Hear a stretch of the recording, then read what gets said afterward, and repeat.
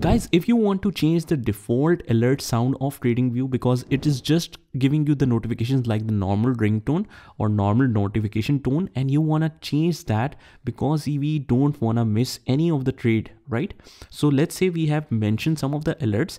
If I click on the settings icon right here and click on alerts, as you can see, I have set an alert here. But even though if I click here and click on edit, and make all of this notification settings, just go to the notifications, and if we play the sound on desktop, it will show the alerts, it will play the sound, but it is for the desktop. But still for the mobile, it will give just like a normal notification that you receive every time you get some updates, some kind of news notification, whatever. So you won't be able to differentiate between the TradingView notifications. So it's a simple step how we can do that. All you have to do is just hold this TradingView application and click on application info. And from here, just click on notifications. And from here, just click on notification style.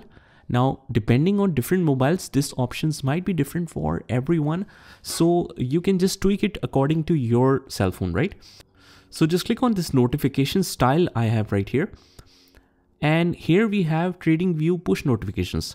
Now guys, I can't see any particular option here, but if I hold this push notifications and then release the click, we can see this sounds here. So by default, it is set to default notification sound, just like that.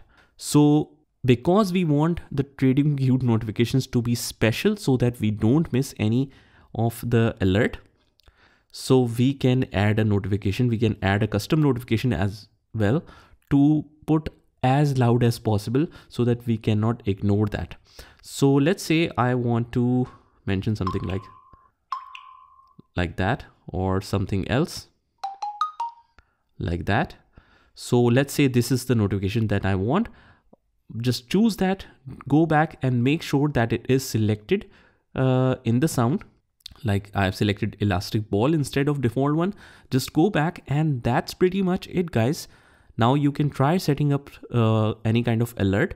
For example, I want to set it here, and let's add an alert.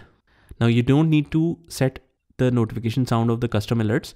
Whatever you set as an alert now, you will receive the notification in the custom sound.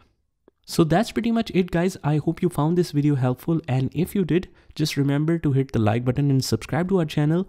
And also just comment down below this video if you want to see some other amazing topics on TradingView. Also, if you want to learn more about TradingView, you can check out the playlist link in the description, and I'll see you in the next one.